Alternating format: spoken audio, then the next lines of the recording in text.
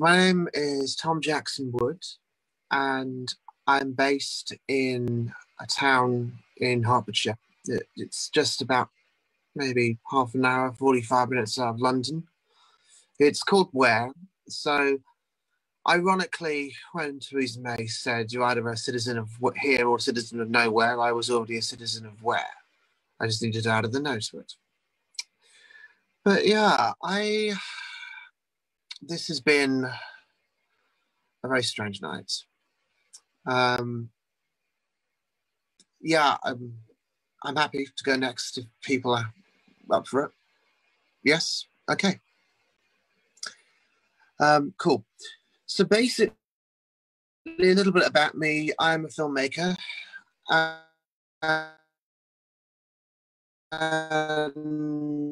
I'm also an unusual mix of perspectives. And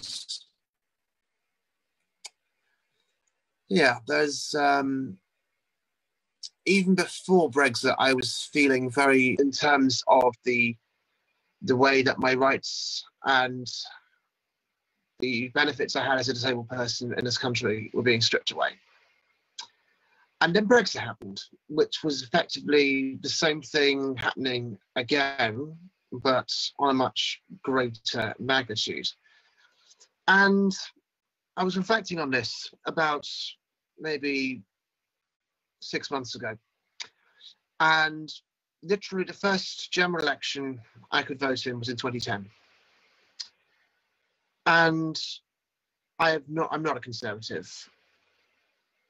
And literally every single election I have been represented, both on the local level and the global level. And so I feel incredibly shut off and isolated from my own country. And I really do worry now what happens next. A little bit about me in terms of how I got involved in Europe and Europeans. While at university, I was mindful that there was a story going on in Europe that people in the UK didn't hear much about. This was back in like 2011, 2012. And so I got involved with a group called Young European Movement UK, which is the junior branch of the European Movement UK. And through Young European Movement, I was able to travel to many other places in Europe that I wouldn't have been able to go by myself, partly due to the access reasons and partly due to the cost reasons. And it meant that I was able to go to places in Germany, in Hungary, and Norway, 3 countries that I had never been to or had been to once on a German exchange, in the case of Germany. But that was when I was at school. And that was really it. But from that, it planted the seed. And even to this day, when I've been abroad in Europe, in other parts of Europe, when I haven't done on a seminar trip, I've always felt going there with a purpose and actually being able to explore it on a much deeper level, rather than just going to the beach and lying on a beach towel for a week, which there's nothing wrong with that, but there's more to it than that. And that's what Young European Movement allowed me to do. So,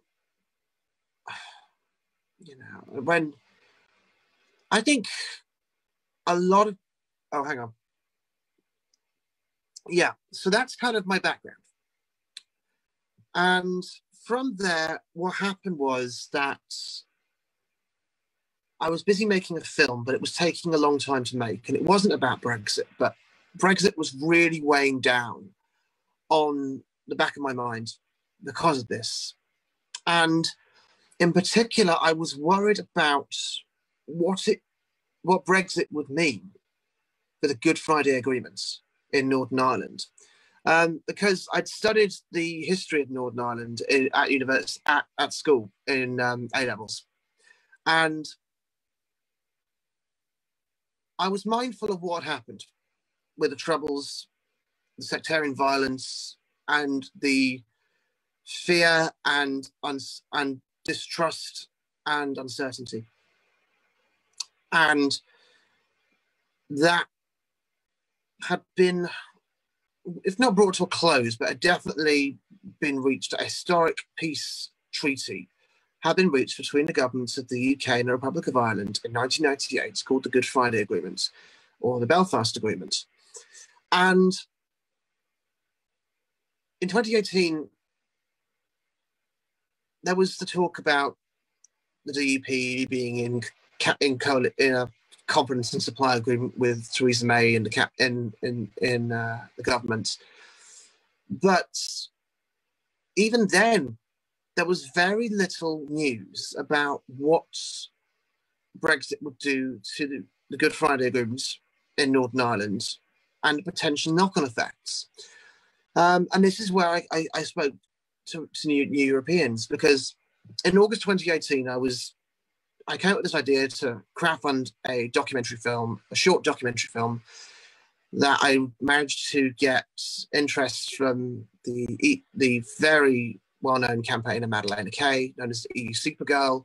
And I thought, yes, I think we could make something of this, because this is a big issue. But if we can find a way to explore these issues and tell it in a way which is interesting, informative, and entertaining, where people can learn something, but it's not dull.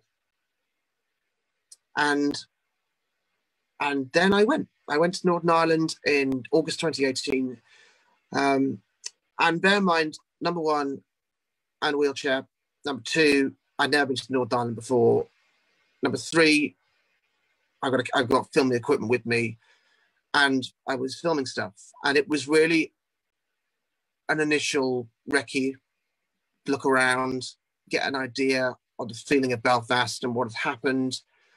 And while I was there, I managed to get in touch online with Roger Ghazal of New Europeans. And from him, he put me in touch with Eileen Chan-Hu, who is if I get this correct, she is one of the trustees of New Europeans Ireland, and she is an amazing person in terms of working within Northern Ireland civil society, because this was, because of historical reasons and differences, the civil society of Northern Ireland is still quite fractured along British identity lines, whether people see themselves as Irish or British or Unionists, as in Northern Ireland remain with the UK, or nationalists in the sense that they reunite with the Republic of Ireland. And really, it was a sense of 2018 was coming up. It was the 20th anniversary of the Good Friday Agreement in 1998. And nobody, at least in mainland Britain, was making really any news about it. And this was, bear in mind, the most important peace treaty in British history in recent years, at least. And people just took it for granted. And that isn't even to do with Europe or Brexit, but it was then I realized that how little so many people in Britain know of their own history, both the good and the bad parts of it. And while making this documentary, I was very keen to reach out to people from all different sides within Northern Ireland.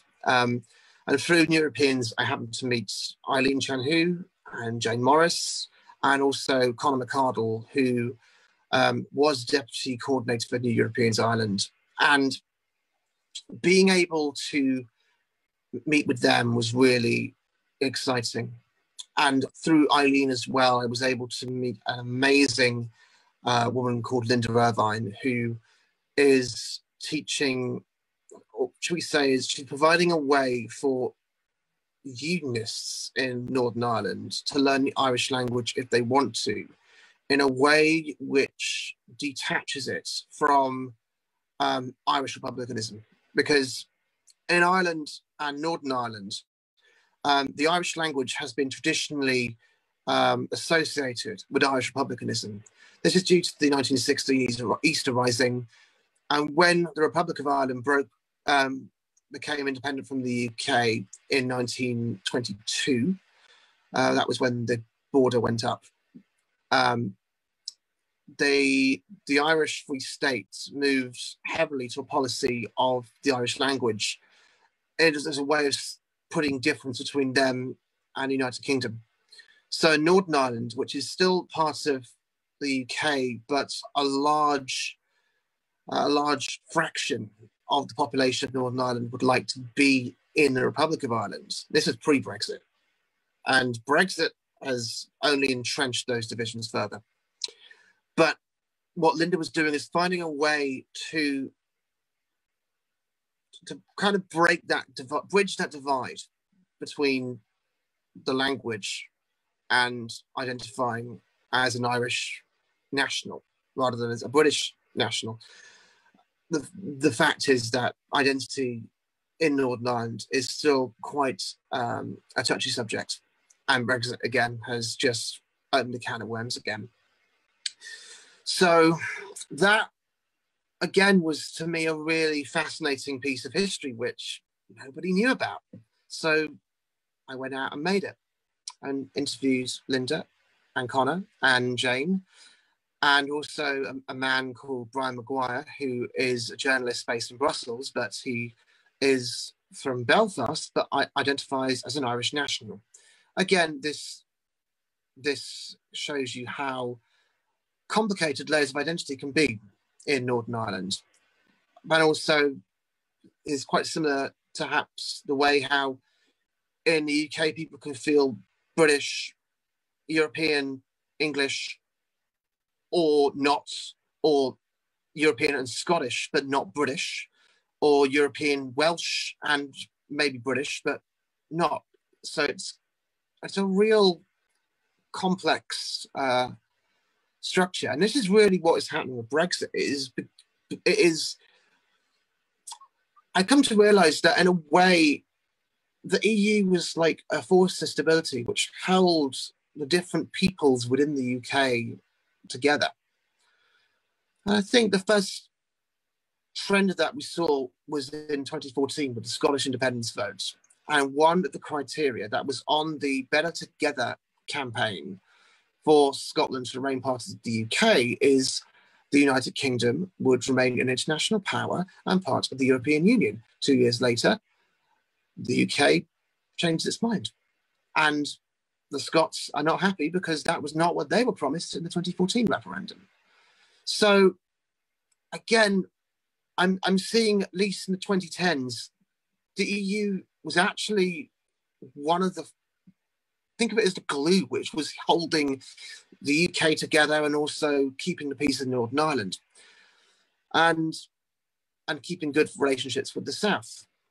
So this was really stuff that I felt people weren't hearing about. So I went out and made this film. And then that was one part of it. The other component then, because of the urgency around it, there was in December 2018, there was a big anti-Brexit campaign run by EU Flag Mafia. Now, EU Flag Mafia are a very ardent pro-European pressure group, but unlike New Europeans, the new EU Flag Mafia is more about street action in peaceful ways, but about being, these are the people who hang out off European flags off bridges. They organised the EU Proms in the Park flag handouts. And in December 2018, they organised and crowdfunded and ran the Bollocks to Brexit bus tour. The Bollocks to Brexit campaign was a very effective sticker campaign, which effectively called out Brexit for being a lot of nonsense. Because if we look at what was being promised in the 2016 referendum, the Brexit that was promised, and then look at the Brexit now we have, there is a huge difference. And up until now, it's been abstract. People are only just beginning to realize the knock-on effects of what Brexit will actually mean. And the coronavirus, in a way, has almost pushed the Brexit question into another situation. So to wrap it up quickly, final point is that we finished the film. I went on a big bus across the UK, Ireland, and Belgium, filmed Jane, Brian, Linda, and Connor, and Madeleine Kay, and Phobo Joe, Drew Galdron, fantastic performer. We put that all into a film with the help of my amazing friend Spike O'Hanlon, and we were able to get it into the European Short Film Festival, which is based in Berlin, Germany, but because of COVID was happening online. And we were able to win Best Documentary and an Audience Award. And that has really been my hope, is that the work I'm doing will help lay the groundwork for the future.